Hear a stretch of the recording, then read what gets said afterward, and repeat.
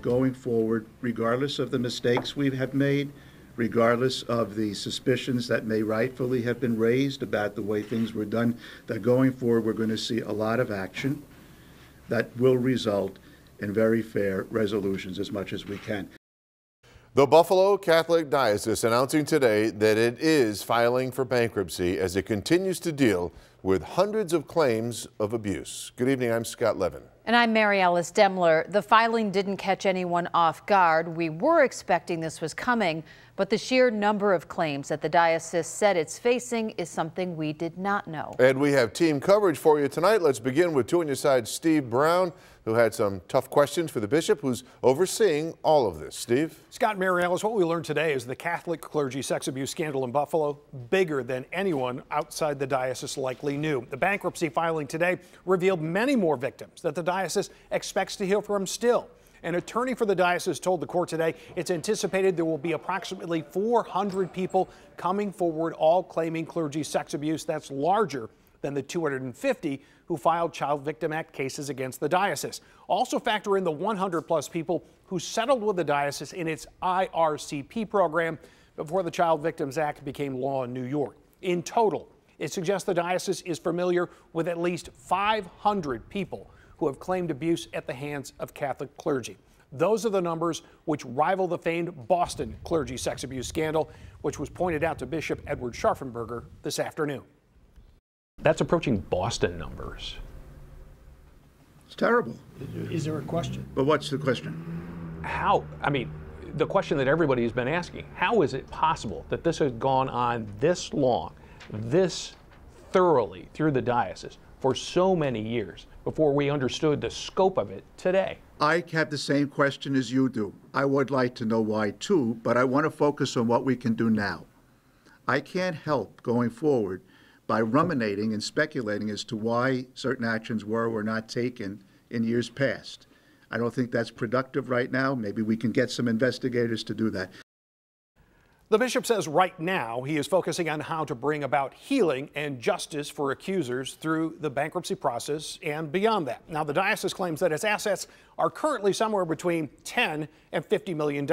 It estimates that it owes various entities, people, including clergy sex abuse accusers, somewhere between $50 and $100 million. Today is just the beginning of what's expected to be a lengthy process figuring out who will be paid and exactly where the money comes from. Steve Brown, Channel 2 News. Thank you, Steve. Well, Chapter 11 is a complicated process, but this isn't the first religious institution to go through bankruptcy. Channel 2's Michael Wooten got some expert insight into how this will all play out. What'd you find out, Michael? Hey, Scott and Mary Alice. If we look at the 24 or so other dioceses across the country that have filed bankruptcy over the past 20 years, we can expect this process will take not months, but likely years. I talked today with John Hurley. He used to practice bankruptcy law before he went into higher education and became president of Canisius College. Hurley says one of the first steps in all this will be for the court to decide if pending lawsuits against parishes will be stayed, put on hold, just like those filed against the diocese. The diocese will also have to come up with an operating plan and one that the court will sign off on. And then there will be a first meeting of creditors. That's when diocesan leaders will have to go under oath and answer questions about assets and liabilities. Longer term, the bankruptcy court will have to figure out how much money does the diocese really have, how much will it have to pay out to victims and other creditors. Longer term, after the case gets going, there's going to be likely litigation about the insurance coverage for the diocese, because the insurance coverage will probably form the largest percentage of the pot, or the fund, as it were, to compensate claimants.